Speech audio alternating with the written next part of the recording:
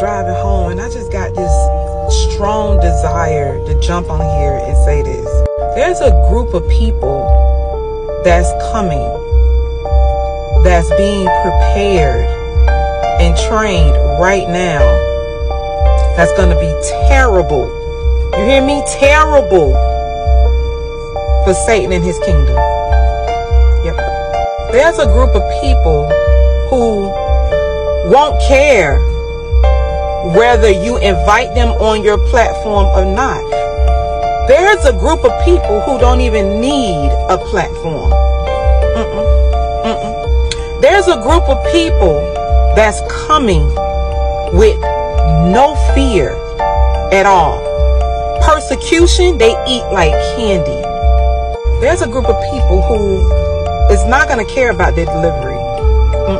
How they get the message or the word out. Okay?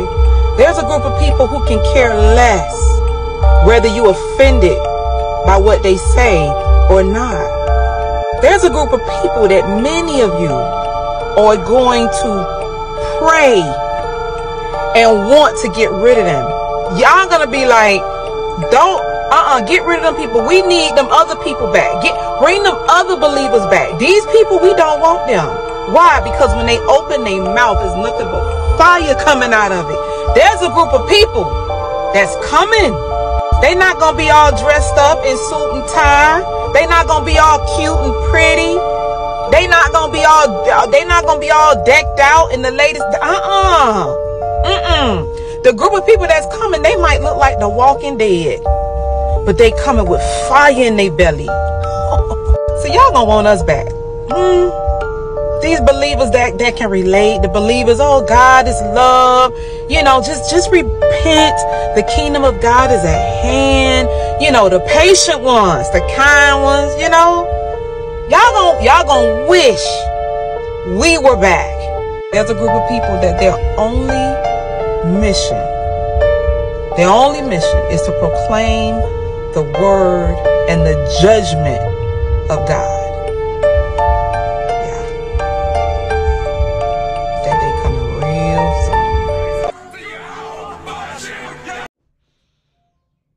Heavy message. All right. But this is your brother Shamak out of the Great Millstone Atlanta camp. Before I get started, I want to give all the glory, infinite praises unto Yahweh Bahashim, Yahweh Shai Bahashim, Rachak Wadash, Yahweh being Heavenly Father's true name, and his only begotten Son's true name being Yahweh Shai, both in the Hebrew language, whom the world incorrectly calls God and Jesus Christ. Also, want to give double honors to the apostles and the elders of Great Millstone, who teach and rule well, and who are the true leaders of the Hebrew Israelites within these last days. Also, want to give a shalom to our sincere brothers that's pushing, teaching truth worldwide, and shalom to all you sincere listeners and you sincere believers. All right, within hearing that clip, all right, that's a sincere listener. All right, and just stemming off the last message or a few messages that was displayed within the video, and you heard what she mentioned, and she had a strong desire to send that message. All right, she has to be aware. All right, what's of the prophecies that's mentioned in the Bible. She has to be aware of the prophets, all right, in our message, okay? She's aware, all right, about how we're preparing spiritually, and this is all through the spirit of Yahweh Ba'ashim Yahweh Shai, through the Rachak Wadash, through the Holy Spirit, that is, okay? And no, it's not about the platform. We're not about attention. We're simply about pushing the gospel of Yahweh Ba'ashim Yahweh Shai, all right? That's what the Spirit has been given for us to do. All right, as I have just pulled up here, as Isaiah chapter 61 verse 1 will explain. Okay, it reads, "The Spirit of the Lord power is upon me, because the Lord have anointed me to preach good tidings." All right, good tidings is going to the gospel. All right, good news. Because ultimately, the prophets, what the world would say is bad news, we're truly giving out. It's truly good news, man. The destruction, all right, the fall of the so-called white man's economy in this world, as she described, you heard the lady describe it as Satan's kingdom, all right, which is straight, that's facts, all right. The earth is given to the hand of the wicked, all right. The wicked is in control right now, all right, for a set amount of time that the Lord has given them, all right. It says, "Because the Lord have anointed me to preach good tidings unto the meek," all right, unto the humble. unto those that are able to receive the word of God, man. It says, he have sent me to bind up the brokenhearted. All right, and especially our people. And our people being you Negroes, Latinos, and you Native Americans. We are broken, all right, by the Lord, okay? Because of our disobedience. We are definitely brokenhearted. That's not hard to see. It says to proclaim liberty to the captives. All right, we are in our captivity. Wherever you are in the world, man, you Negroes, Latinos, and Native Americans who are scattered worldwide, we are captives regardless, all right? But we're here to proclaim liberty. How? That Yahweh Shai is returning, that the kingdom of heaven will be established very, very soon, okay? There will be no more death, no more slavery, no more sorrow, no more pain, as Revelation chapter 21 speaks about, all right? That's the liberty that we're preaching to our people, all right? Whether they want to receive it or not. It says, in the opening of the prisons to them that are bound, to proclaim the acceptable year of the Lord and the day of vengeance of our power, to comfort all that mourn. Because our Lord is coming with vengeance. All right. There's going to be thermonuclear missile destruction. The Lord's going to bring plagues. He's going to have famine take place. He's going to have people lose their minds. Okay. He's going to put the spirit on wild creatures to devour humans. All right. The Lord's going to do all these things all at once. Okay. And that's what we're here to warn our people to repent, so you can be protected in those times. All right. That's why it says to comfort all that mourn. Those that are truly sighing and crying for the wickedness that is being done in the world today, in the earth today. And it's being led by the Edomites, the so-called white nation. All right. And it's being carried on by the heathen nations. And it's being followed after by the wicked of the Israelites, man. Okay. The wicked of you Negroes, Latinos, and Native Americans. All right. Who make up the 12 tribes of Israel. All right. But just, coming across that message from the women, that's a strong message. All right, because she didn't go. You could tell she understood more, but just didn't want to get at people more. But it was enough. All right, because she mentioned the word. All right, their only mission is to proclaim the gospel and the judgment of God, and that's what the Lord has given us to do. Because Amos it's Amos chapter 3 verse 7. Okay, Amos chapter 3, where I started verse 6. It reads, shall a trumpet be blown in the city, and the people not be afraid? Who's blowing that trumpet? The prophets, the servants. And in a way, the women is blowing the trumpet as well. All right, it's giving out that spiritual warning. It says, people should be asking questions. It says, shall there be evil in a city and the Lord have not done it? Verse 7. Sure, that means the Lord is in full control, man. The Lord is in control of all these things that are taking place on the earth. Verse 7. Surely the Lord power will do nothing, but he revealeth his secrets unto his servants, the prophets. All right. So the Lord has given us the duty of the Holy Spirit, of receiving his word and understanding it, and also teaching it. All right. To those that, whoever is meant to understand. Verse 8, it says, the lion have roared, who would not fear? The Lord power have spoken, who can but prophesy? All right. So all we could do is speak about these great events, all right, to take place before they actually take place. That's prophesying, to speak before they happen. All right. And that's what separates the elect, all right, the believers, the servants, from the rest of the world. No one else is doing what the prophets or the Hebrew Israelites are doing. All right. And with truth and with facts. All right. Prophecy brings upon undisputable evidence. Okay. And no, like she mentioned, no, they don't have any fear. All right, because our message is our message is extreme. All right, our message is not to be taken lightly. We're speaking upon thermonuclear missile destruction. We're speaking of people dying of starvation. We're speaking upon the judgments that the Lord is bringing, man. All right, and it's not light. All right, we're even speaking upon ourselves, because we understand what prophecy speaks about: persecution. All right.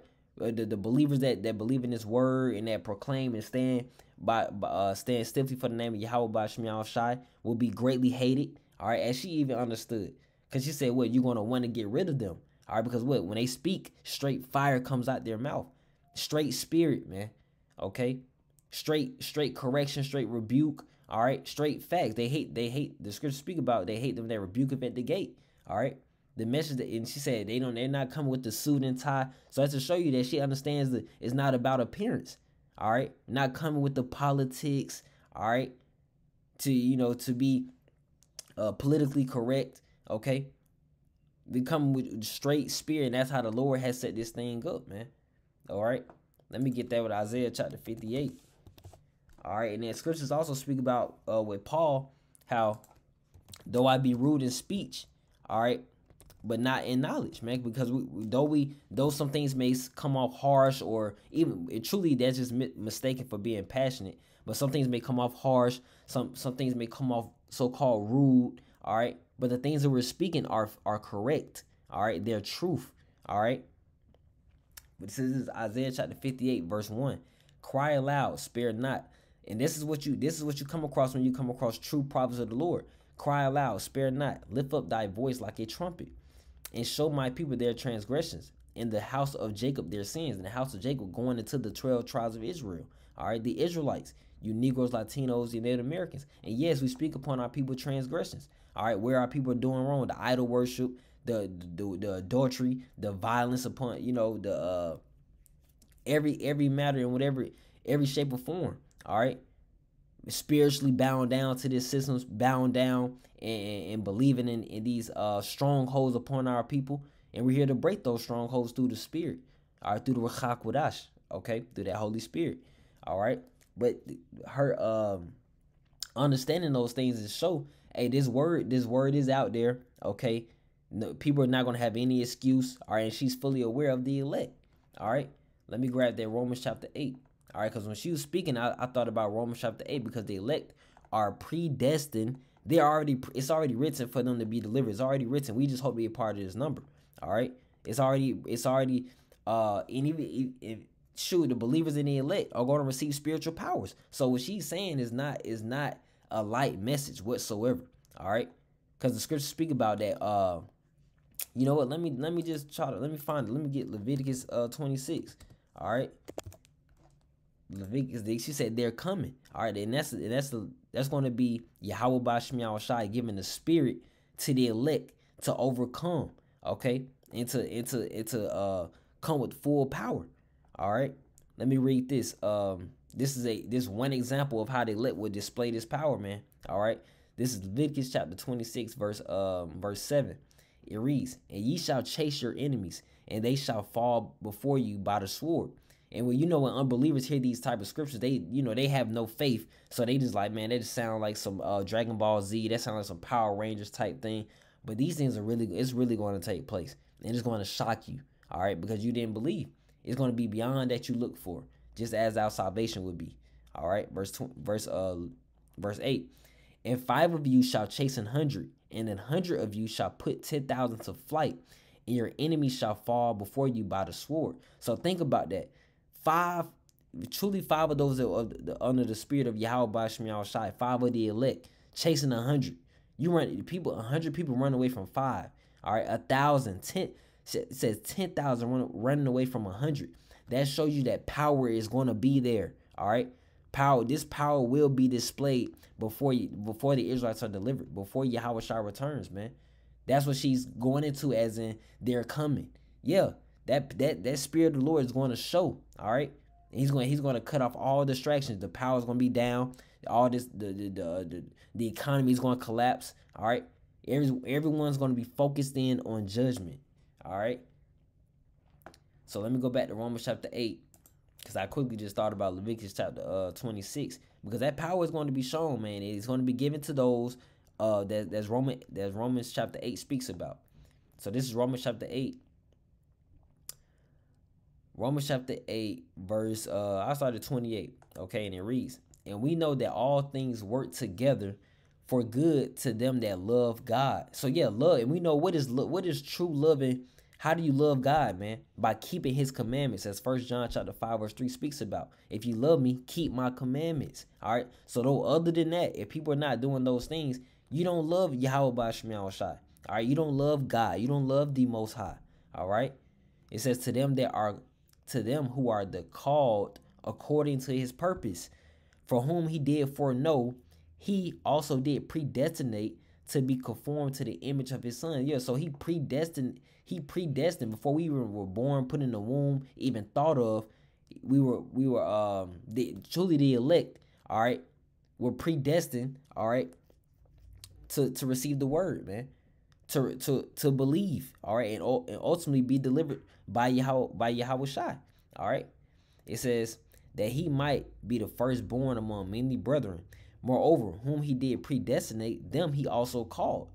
And whom he called, them he also justified. So in the process right now, we're at the stage of being called. All right, and we're looking to be justified, and that's going to come. The only person that's going to be able to justify the elect would be Yahweh Shai.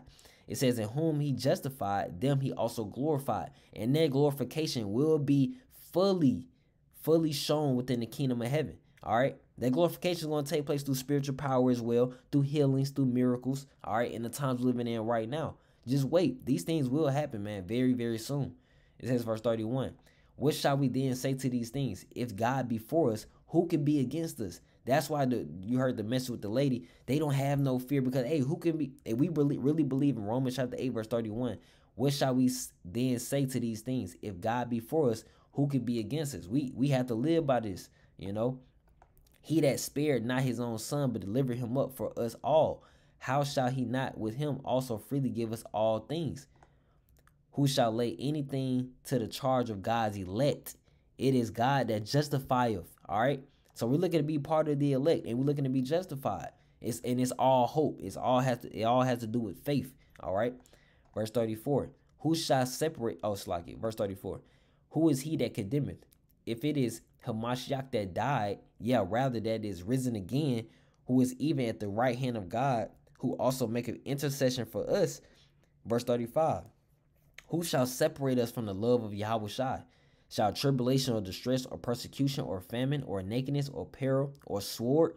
So yeah, all these things that take persecution, those coming after the believers, the famine, the death of starvation, nakedness, peril, sword, violence, all right, losing possessions. All right, none of these things are going to truly separate the elect, all right, from serving and loving Yahweh by Shem Yahweh Shai and keeping the faith unto the end in order to be delivered. Because we understand what Matthew chapter 24, verse 13 speaks about, that you have to endure until the end to be saved. Okay, verse 36. As it is written, for thy sake we are killed all the day long. We are counted as sheep for the slaughter. Nay, in all these things we are more than conquerors through him that loved us. So yeah, the elect are predestined to be delivered, are predestined to keep the faith, are predestined to overcome. All right, we hope to be a part of that number. And this message that as you heard the lady speaking, she clearly is aware of the elect of the Israelites. Okay, and it's going to be a huge number, but it's going to be less than the number that's going to be destroyed of our own people, of you Negroes, Latinos, and you Native Americans. All right, so hey, the truth is out there. The truth is being pushed. All right, and it's going to come a time, all right, where hey, the power of the elect and just straight through the Holy Spirit is going to just be fully displayed all throughout the earth. Okay. And we won't be having to proclaim the word or the judgment of God anymore, okay? Because it's going to be displayed fully, okay? The Lord's going to stop speaking; He's going to start doing. All right. So, Lord willing, this lesson was edifying and also encouraging. All right, to whomever can receive the word. All right. I want to end all by giving all the glory, and infinite praises unto Yahweh, Bahashem Yahweh Shai, Bahashem Rachak Wadash. Double honors to the apostles and the elders of Great Millstone. Repent, Yahweh Shai is coming back. Shalom. Shalom. Keep the faith. Shalom.